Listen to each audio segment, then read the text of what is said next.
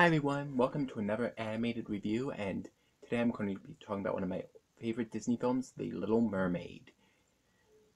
So, starting with the impact of this movie, because that's what it's most known for, really, other than the catchy songs and Ariel herself, is that it started the period that's known as the Disney Renaissance.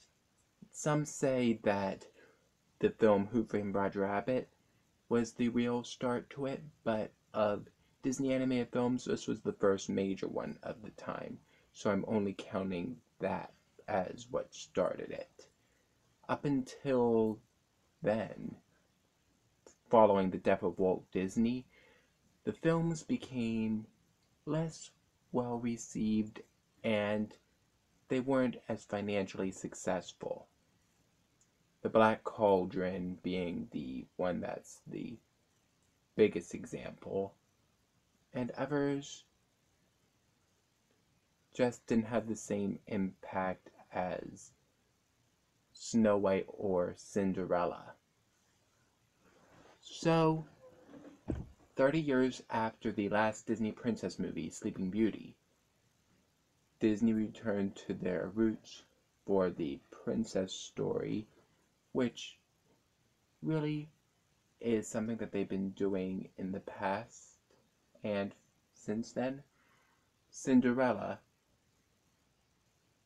The Little Mermaid, and The Princess and the Frog all are films to really pull the Disney company out of a rut that they get themselves into, where the films just aren't making the biggest success and just not reaching that audience. So, yeah, this is a big deal for any Disney fan, and there's definitely many things to say about the film itself beyond that. The story is giving us more room than the previous Disney princess movies for characters, since in the original story, Ariel does go to the Sea Witch and try to get with her prince. She's the first princess to really put an active role in her story. And yes, we know how the original ends. Don't send me a million comments with it. Die, Seafoam, blah, blah, blah. I am aware of that, but this isn't a compare and contrast one, unlike my Howl review. So, I'm not going to go into that right now. But it gave more room for a more story-based film that would allow for some action, character growth, all of which were missing in the previous Disney princess movies. And having an heroine play an active role. Complain about Ariel all you want today, but compared to the previous three Disney princesses, and she was quite the feminist by comparison. And times changed since then, so it's not really fair to complain about her. Sure, some people may have problem with the idea of changing yourself for a man, but at the same time, what they might not get is that Ariel really wants to be human, to be part of the human world. It's her dream, period. She didn't do it just for Eric. It's really a case of leaving your comfort zone in the pursuit of a dream more than the other, in my opinion at least. So the story had a more active heroine who, while flawed, did get to do more, and it just had a better message of how to dream and not just wait around for something to happen. The songs are probably one of the best parts about this movie, if not the best part. Part of Your World is just such a powerful song and just really makes you feel for Ariel. There are a million ways they could have gone around a song like that, making her seem whiny as possible, but she really isn't. You really feel for her and want her to have her dreams come true in that song. And just the way she bursts out with it, with her enthusiasm, and then ending softly and more sadly at the idea of how it can never be. And this is, again, done before Prince Eric, so, yeah, like I said again, not about finding the man. And Under the Sea is a nice, catchy song about how great the life under the sea is and to try to convince Ariel to stay. Disney numbers can just be pure fun sometimes, and Under the Sea is the perfect example of it. Kiss the Girl is another beautiful one sung by Sebastian and really showing how much he wants to help Ariel, as well as all of these other sea creatures coming in to help them and just making the moment so romantic. And it definitely would have worked if it weren't for Flotsam and Jetsam. And of course we have our villain song, Poor Unfortunate Souls, which is one of my favorite Disney villain songs, how it still has that eerie bit of trying to lure someone in, but still threatening, charismatic, which is Ursula completely. So it fits her very well. The animation is great. The sea animation was based largely off of Pinocchio, I found out a while ago. And all the characters, the fish, is also colorful, and it's not exactly cartoony, but everybody has so much expression, particularly some of the fish like Flounder and Sebastian and Scuttle. They don't go for overly realistic, like films like Bambi, which really adds to the whimsy and some of the humor in the film. And it knows when to look amazing and stunning, like when we're first arriving into Atlantica, as opposed to when it can be silly and cartoonish, such as when Chef Louis chases Sebastian. So the animation is another great one from Disney. On to the characters.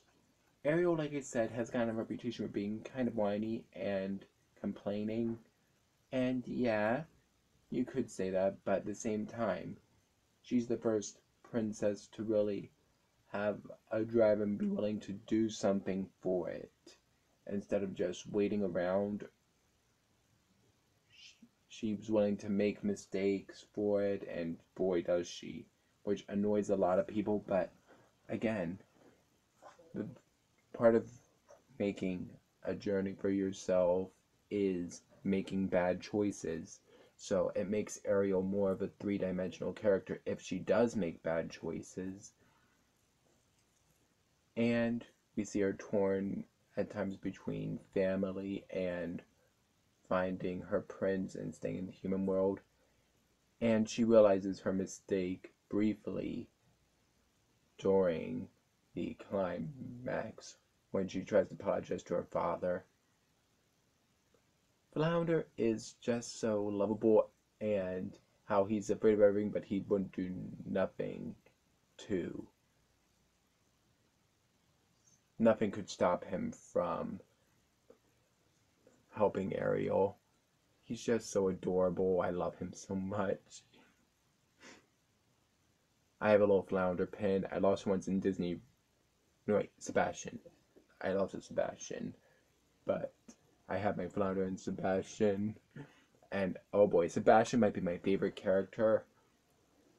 He has two great songs. He's stern, but at the same time, very caring for Ariel. He can be fun with his musical numbers, but he can also be serious and protective.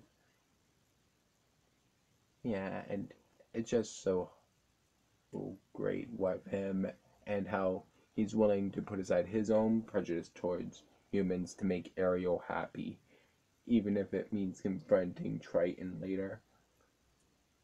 And King Triton is a very layered Disney bobber. Unlike ones like a certain chicken that I don't want to mention, he does have good intentions, even if he's very misguided. So it's easy to understand where he's coming from, considering, well, one thing, how his wife died in the prequel, and second, what he said about humans is technically right. They eat fish. A lot of them can be heartless and cruel to each other. So he does have Ariel's best interest at heart, but at the same time, he has some major anger issues and has trouble listening, which makes him a believable character. Prince Eric is the first Disney prince to really have much personality, in my opinion.